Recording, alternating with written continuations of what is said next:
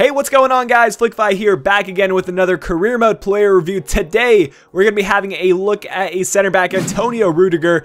And if you guys do go on to enjoy this video, let me know by leaving a like down below and leaving a comment for any future players you want me to review. I'm going to be starting a new batch of simulated players here in the days to come, so look out for that. But with all that said, let's get into the video.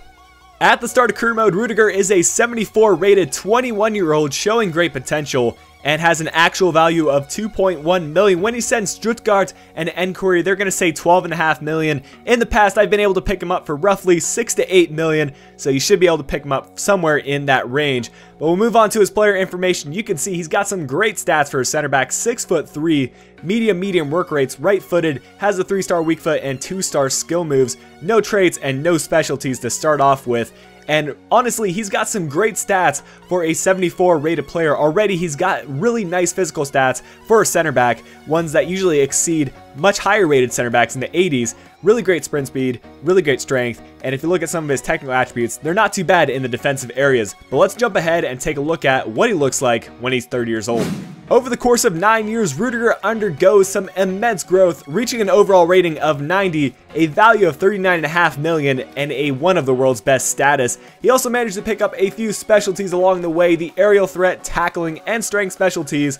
And if you take a look at his attributes, he does grow across the board, reaching a lot of the physical attributes in the upper 80s and lower 90s.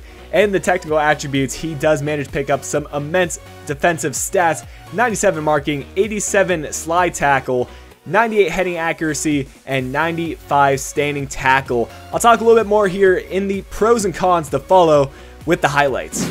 Generally speaking, I had some very high expectations for Rudiger because he is one of the better center backs I've used in FIFA 15 Ultimate Team, despite the fact that he's a silver player. So I was expecting him to be just an immense player to use on career mode by the time he reached his peak, and he did not manage to disappoint. He has a number of pros, including his initial rating. He outplays it so much. You can use him from the start as a 74 rated player, and he plays more like a lower 80s player. He's just great at the center back position.